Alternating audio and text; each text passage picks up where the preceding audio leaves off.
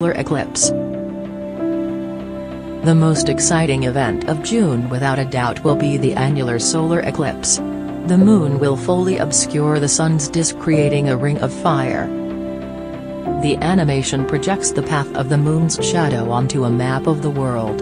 The red contour shows the edge of the moon's shadow, and encloses everywhere where the eclipse can be seen. Never look directly towards the sun, especially during the eclipse. This is provided in the description.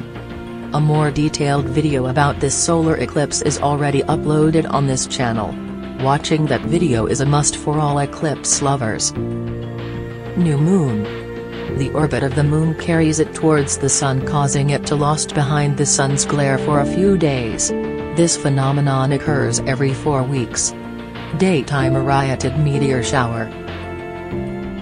The daytime Arietid Meteor Shower will be active from 14 April to 24 June, producing its peak rate of meteors around 10 June, giving you a long window to view the shooting stars at your location.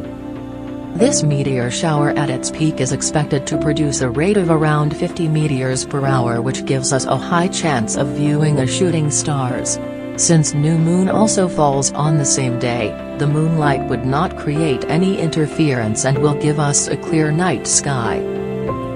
The radiant point of the meteor shower will be in the constellation Aries. A link is also provided below for you to know the exact time at your place. Mars-Moon Conjunction. Just after 2 days the moon will conjunct with another planet in the constellation Cancer. This time the red close approach of 15P or Comet Finlay. 15P, also called Comet Finlay, will make its closest approach to Earth, at a safe distance of 1.10 astronomical units. The comet has an orbit period around the Sun of about 6 years.